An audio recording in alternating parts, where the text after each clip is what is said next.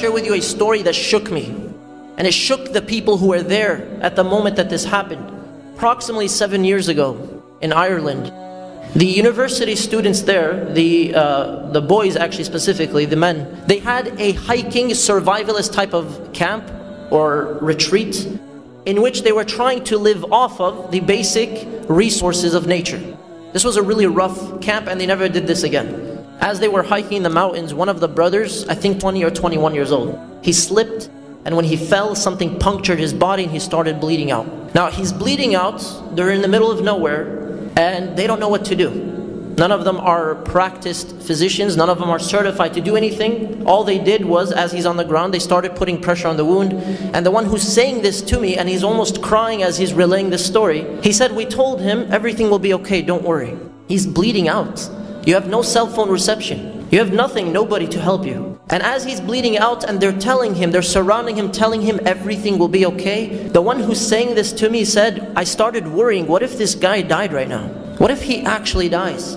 So he said, just in case, I told him to say La ilaha illallah. A phrase that for you and I right now, you can say so lightly your lips don't have to move. La ilaha illallah. I know like half of you just tried it. La ilaha illallah. The phrase of salvation. The phrase of happiness and success. The phrase that the Prophet ﷺ and the messengers worked for. So you and I could say it today. La ilaha illallah. They told him, say La ilaha illallah. He did not respond. He said, can you hear us?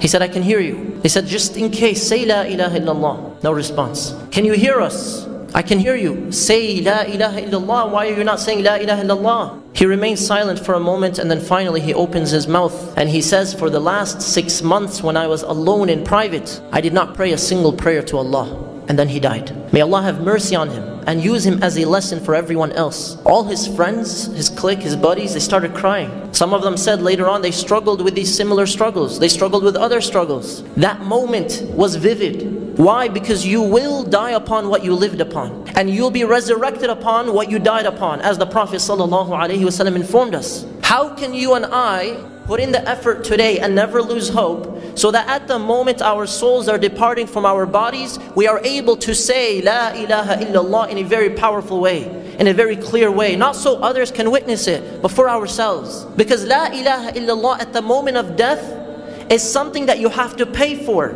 It's not free.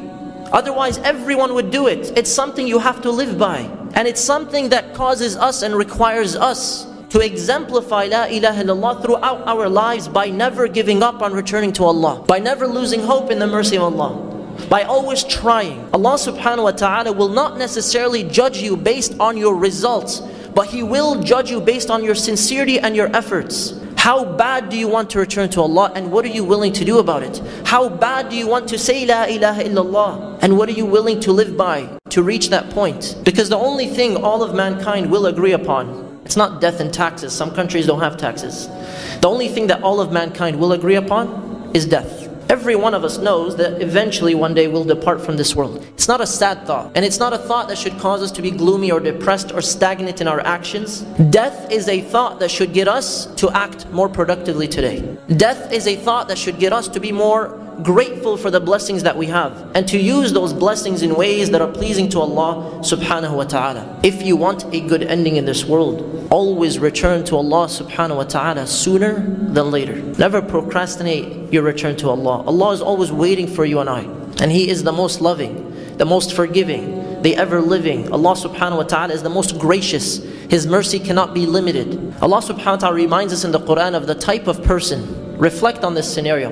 In Surah Al-Mu'minun verse 99, Allah tells us of a scenario of a man who dies and he's asking to come back to this life. And wallahi, it's one of the most frightening verses to read, because we reflect on the reality that people are passing away all around us. Perhaps several hundred around the world every few seconds. Are we learning lessons from the people that we bury? Are we learning lessons from the janazas that we attend, from the Facebook posts about people who have passed away?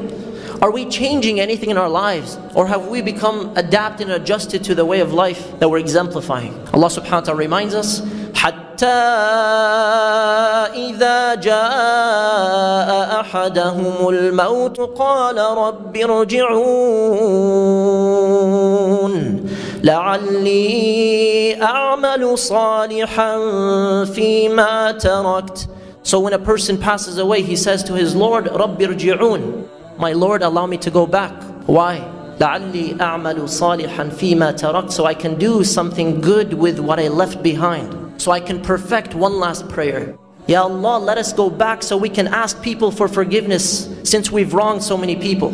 Ya Allah, let us go back so we can leave matters on a good note with our parents, with our spouses, with our children, with our neighbors, with people who have a right upon us. Ya Allah, let us go back so we can use our wealth in ways that are pleasing to you. Ya Allah, let us go back for one last chance, one last opportunity to really exemplify La ilaha illallah, to really return to you in a sincere return, in a sincere repentance. We all have blessings, and the greatest blessing that you have is that your heart is beating right now, and that you have the ability at any moment to simply say, Ya Allah, forgive me. Ya Allah, I return to you. Ya Allah, help me. Ya Allah, guide me. Ya Allah, give me more strength and dedication to your faith. The dua we make after every prayer, or should be making after every prayer. Allahumma a'inni ala dhikrika wa shukrika wa husni ibadatik. Oh Allah, help me to worship you, to praise you, and to remember you in the best of manners. We ask Allah subhanahu wa ta'ala to make us of those who live in such a state and die upon such a state. Assalamu alaikum. Islamic Motivation Deen Zone and Deen Zone Bangla is our official channel. Visit our description box and pin command to buy some Islamic products. Thank you. Assalamu alaikum. Islamic Motivation Deen Zone and Deen Zone Bangla is our official channel. Visit our description box and pin command to buy some Islamic products. Thank you. Assalamu alaikum. Islamic Motivation Deen Zone and Deen Zone Bangla is our official channel. Visit our description box and pin command to buy some Islamic products. Thank you. Assalamu alaikum. Islamic Motivation Deen Zone and Deen Zone Bangla is our official channel. Visit our description box and pin command to buy some Islamic products. Thank you.